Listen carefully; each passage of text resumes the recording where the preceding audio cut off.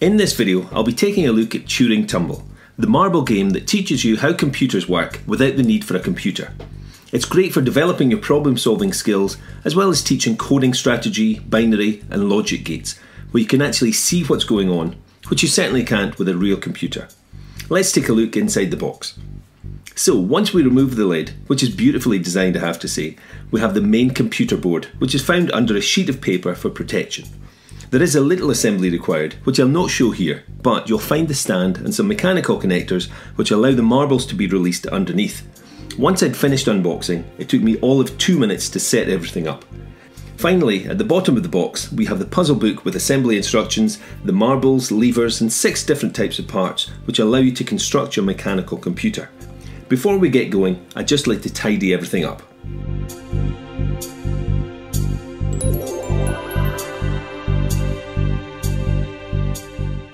Now, isn't that better? The book follows Aliyah, a space engineer who's sent to repair a communication satellite orbiting a small barren planet called ENIAC.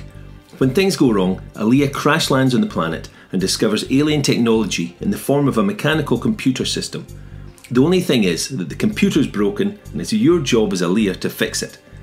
There are 60 challenges in the book, which get progressively more difficult, and we're introduced to the parts as they're required.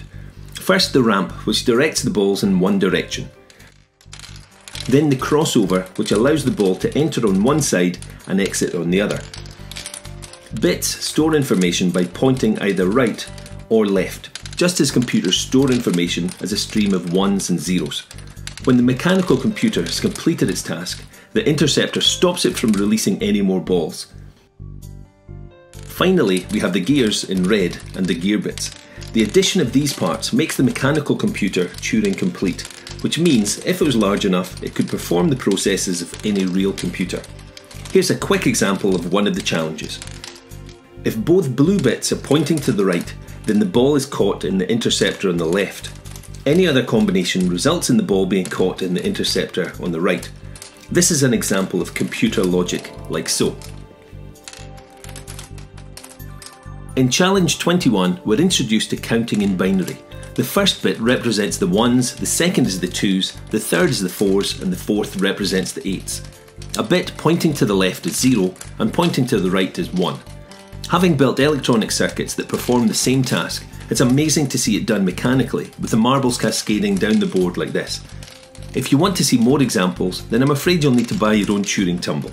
If you get stuck at any point, then you'll find solutions at the back of the book. You'll also find more challenges by going to community.turingtumble.com. So, if you found this video interesting, then why not give it a thumbs up and subscribe to the channel so you're made aware of when new ones are released. For now though, we'll see you later.